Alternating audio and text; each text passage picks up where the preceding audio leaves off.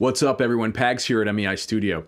This week, we're not looking at a particular microphone, but instead, we're going on a journey to understand phantom power, trying to debunk a few myths along the way, or blow up a ribbon or dynamic mic.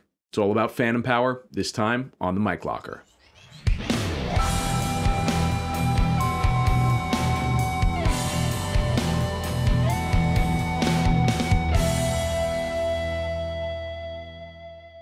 The idea of being able to power devices remotely is not a new one. Nikola Tesla attempted to make powering all things in the home using remote wireless power just a few minutes away from the studio here on Long Island, New York.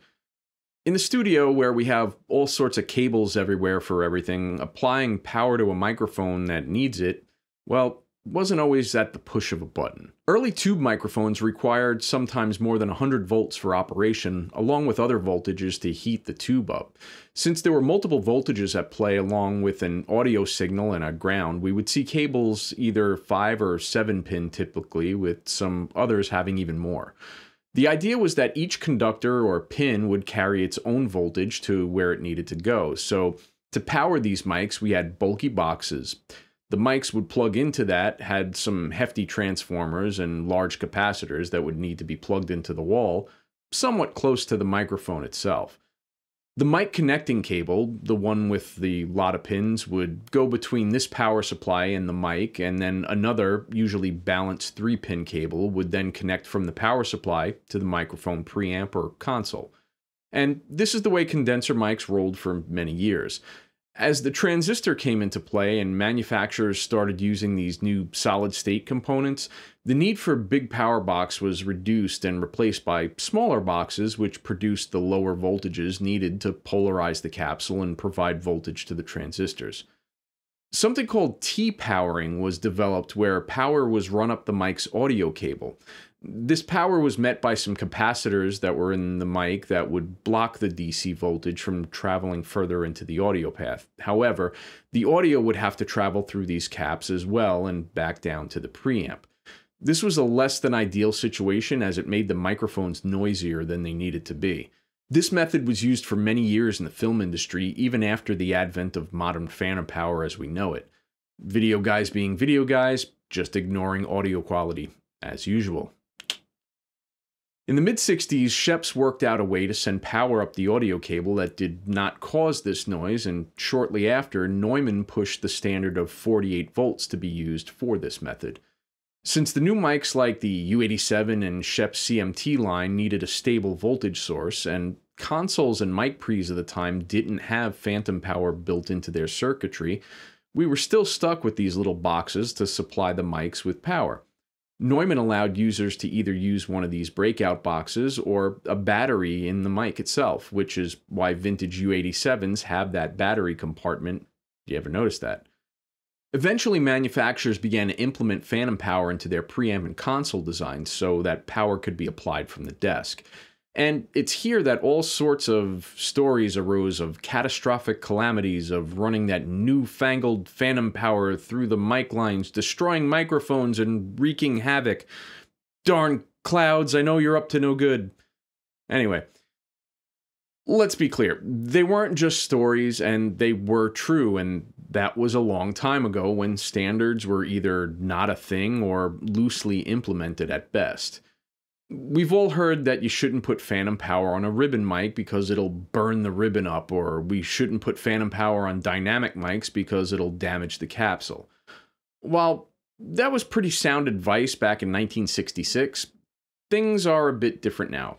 Or are they? We're going to have a bit of an electronics lesson before we get into the real-life test examples. I'll try to keep things as simple as possible, but just knowing how these concepts work will save you some time, trouble, and possibly some money down the road. Let's do it. Electricity runs in a circuit from a source to a ground, or what's called a potential difference. And that's just fancy speak to talk about a difference between two different voltages.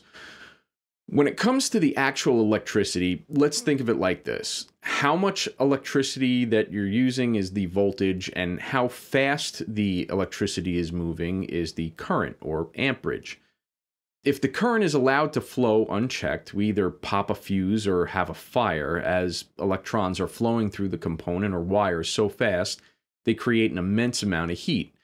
The simulation that we're going to use actually won't even allow you to run voltage right to ground because, well, we just don't do that. It's dangerous, and you can just ask Mehdi over at the Electro Boom channel all about that.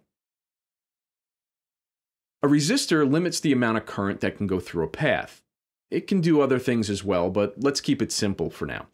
The energy buildup is converted into heat, which is why for certain applications we can see these little quarter-watt resistors, and in others, something a little bigger. So in a phantom power circuit, we have a voltage source, which is 48 volts usually from our power supply.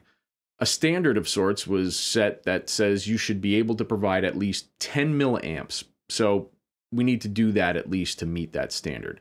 And to do that, we need to do some math in the background. And we come up with a resistor value of 6.81 kiloohms, or 6,810 ohms. With a supply of 48 volts, this gives us around 7 milliamps of current on each leg. 7 times 2 is 14 milliamps. So 14 is bigger than 10, so that's enough to meet the need with some wiggle room.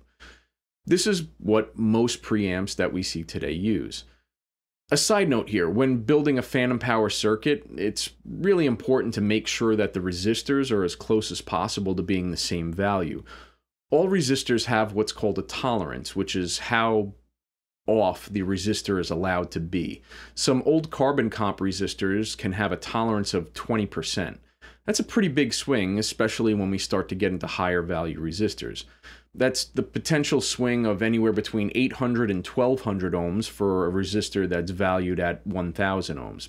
That's not so great. And this is also why analog gear sounds slightly different from unit to unit. Tolerances. Newer film resistors can have a way tighter tolerance of down to 0.1% and possibly even less. These are usually what we go for in this situation. So in order to make sure we don't have an imbalance between the hot and the cold pins, we use the closest matching pair of resistors we can get, and that's it on the power supply side. Now, what's going on inside the mic when we plug it in? Well, in most cases, nothing. Without a connection to ground, we have no current.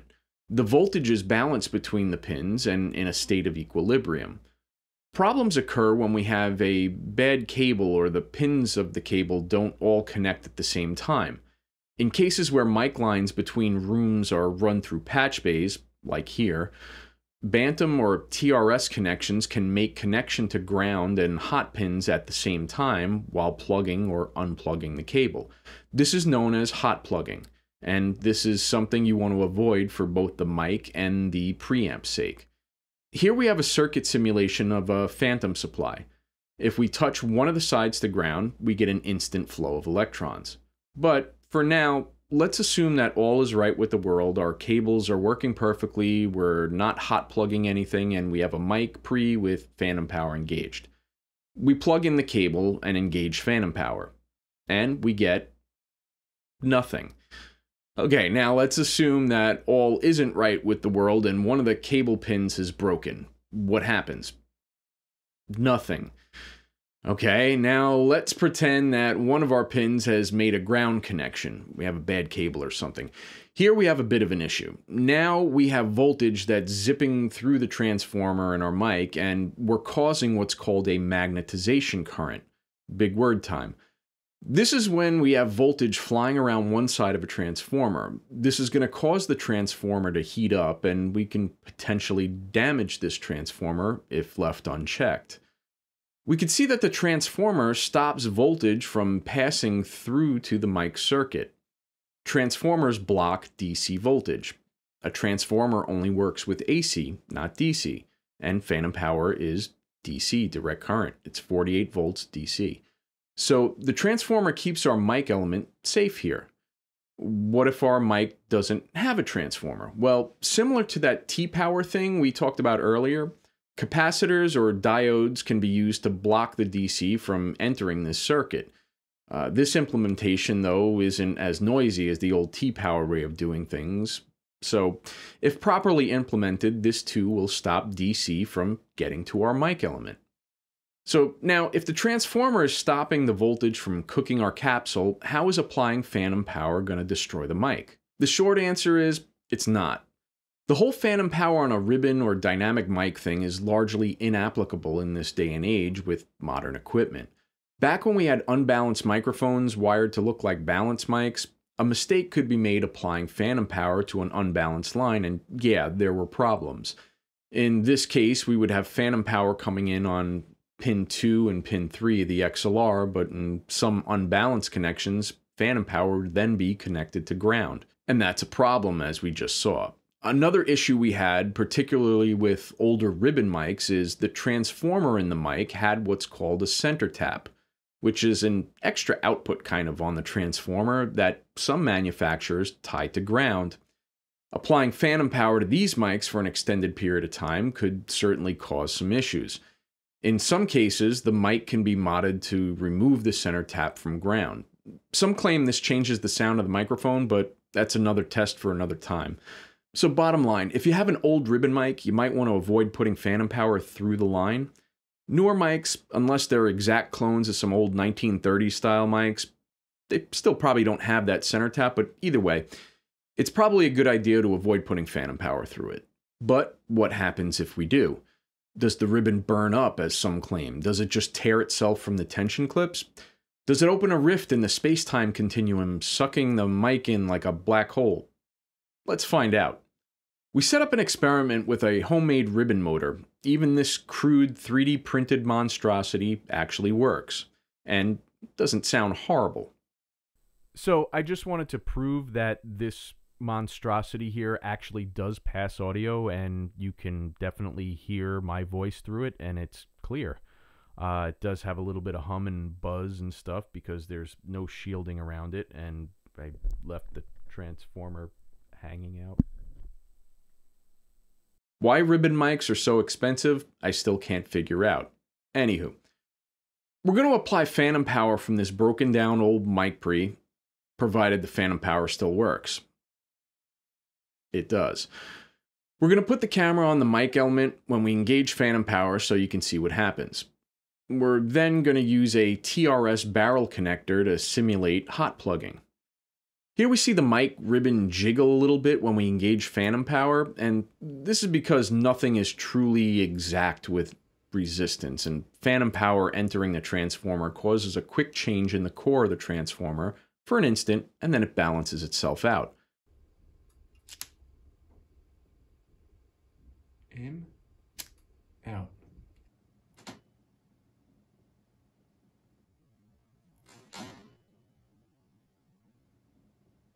But how bad is this? If done repeatedly, this jolt could cause an overly tensioned ribbon to tear, but where's the fire? Spoiler alert, we're not going to see any. Sorry. The danger here is the same as if we placed a ribbon mic in front of the port on a kick drum. Probably shouldn't do that if you want to keep the ribbon healthy. The ribbons in these mics are normally corrugated, which means it has this zigzag shape on it, which is done to help work harden the ribbon material as well as make it more springy to react to incoming sound. The corrugation also helps to mitigate movements like this from destroying the ribbon. I couldn't be bothered to crimp this before I put it in the mic, so this is pretty close to as bad as a situation to begin with as you can get. The ribbon, however, isn't pulled very tight, so we're kind of saved from the ripping and the tearing. If a ribbon mic is excessively cold, like if you were transporting it in the middle of winter without protection, the ribbon may be a little tense. You know, shrinkage? It's a good idea to let the mic acclimate to the room before using it anyway. Condensation is never a good thing with audio equipment in any situation. Applying phantom power to a mic in this state might be enough to tear the ribbon.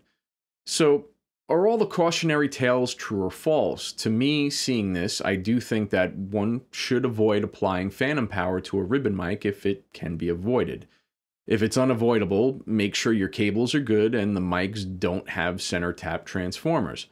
Applying phantom may help to stretch out the ribbon over time, but generally, it's not going to destroy your mic. And now, what about dynamic mics? Well, the same things apply. After all, ribbon mics technically are dynamic mics. One difference, though, is that many dynamic mics don't have a transformer or other support circuitry to block DC voltage from coming in. So what happens? Again, as long as the cables are good and the phantom power between pins is nice and even, we don't have an issue since we're in a state of equilibrium with the voltages just sitting across the pins, and thus the capsule. One popular pair of dynamic mics that don't have transformers are the Sennheiser E609 and E906. XLR connector straight to the capsule. So let's see what happens when we hot plug. Hot plug. In 3, 2, 1. Again, we have a short burst of motion, then equilibrium. Like the ribbon mic, over time this could cause problems with the mic if you keep doing this, so maybe don't do that. But it wasn't enough to destroy the mic, and what really happened here is just like a strong sound pressure wave hitting the mic. Same thing as the ribbon. Now, last scenario. Probably never going to happen in a studio, but let's see what it is. What if we have an unbalanced mic with no transformer, meaning one side of the capsule will be getting phantom power and the other side goes to ground? Well, exactly what we would expect. The diaphragm pushes forward or backwards, depending on how the mic is wired, and this is like putting a 9-volt battery across speaker leads. After all, a dynamic mic is just a speaker in reverse. If we add direct current or DC to a speaker, it moves in only one direction and doesn't come back to zero. However, when we remove the voltage, the diaphragm goes back to normal. Even though the mic was maxed out, it still works. Again, not something you want to do very often. Sorry this video wasn't a fireworks show, but I hope that it kind of clears up what happens in these circumstances. While manufacturers use an abundance of caution when telling customers not to have phantom power engaged while using their ribbon or dynamic mics, it's not a scare tactic or to relieve themselves of any kind of liability if it happens. It's a precautionary thing because stuff happens. Things break and things go wrong. Just an hour before filming this video, I had a cable go bad in the studio.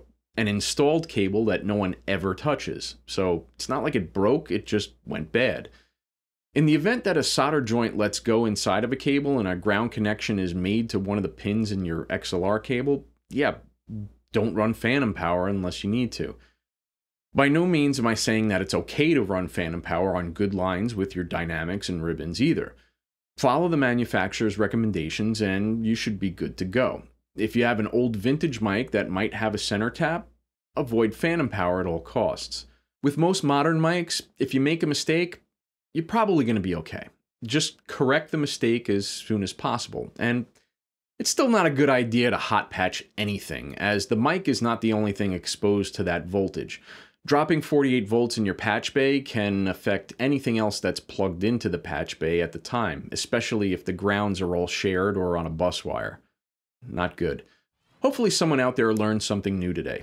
If you did, please consider hitting that subscribe button and the like button. It'll really help us out. If you have any questions about this video, please hit me up in the comments. If you have the winning Powerball numbers for the next draw, send me a message through the studio website. I definitely want to hear from you. Well, that's it for this time. Thanks for hanging out. This is Pags, signing off.